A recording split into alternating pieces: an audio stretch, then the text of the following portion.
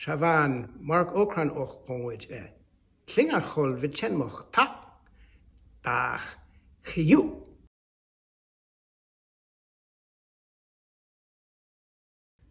I started work on the Klingon language because I was hired to do it. The people in Hollywood working on the movie, Star Trek III, are the ones who came up with the idea that there should be such a thing as the Klingon language. This was mainly Harv Bennett, who was the executive producer and writer for Star Trek III.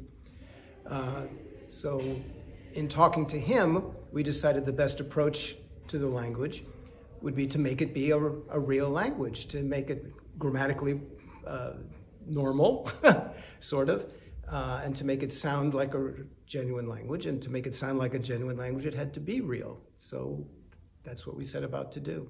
So it was the idea of Hollywood, not mine.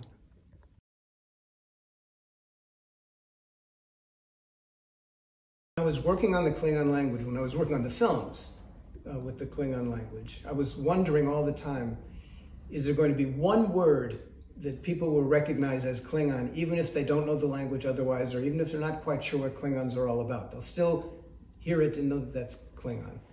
And it turns out there is such a word. So that's the word I would choose. The word is kala, which means success.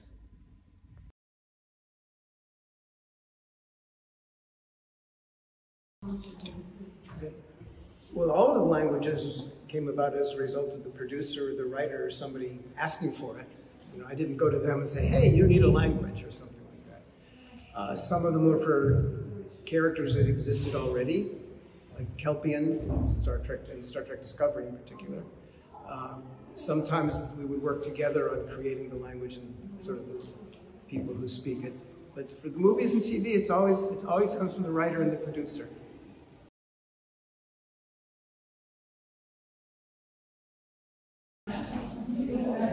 Believe it or not, I'll only fess up to one, which is English, specifically North American English.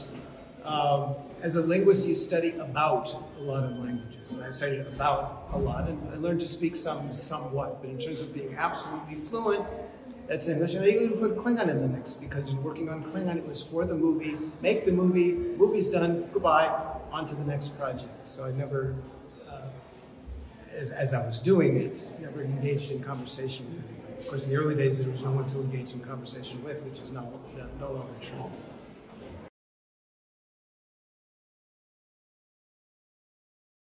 The Atlantean language came about because they needed a language for this film, Atlantis, the Lost Empire.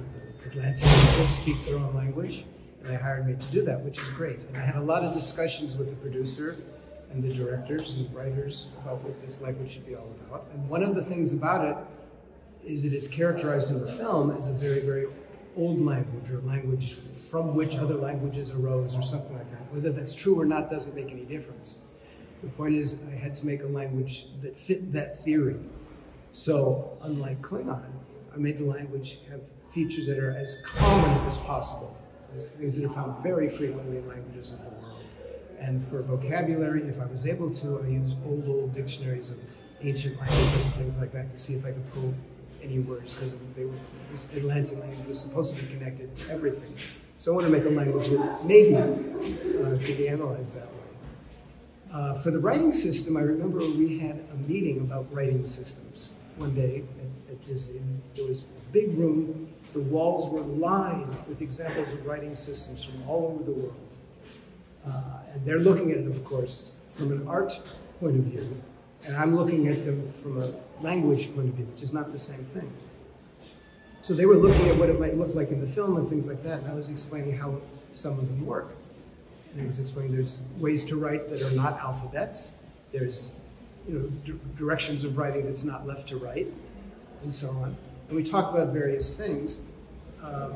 One idea they did take from me is in ancient writings in some places, when they carved in stone and stuff, they would say start in the upper left-hand corner, go across, get to the end, drop down, come back, drop down, go back again, back and forth and back. They thought that was just terrific.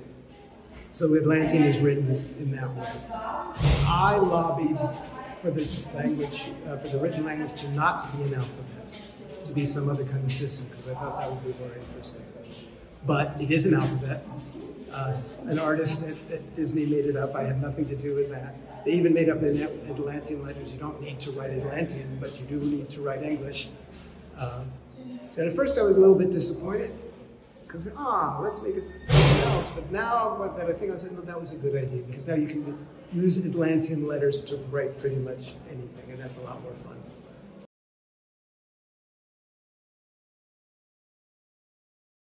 When I came here, I had to make up a word for Lithuania, because there was no official Klingon way to say that just yet.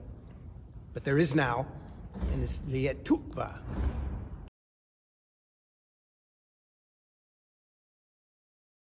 Hop Lietuva, lob krimrok lutivjaj.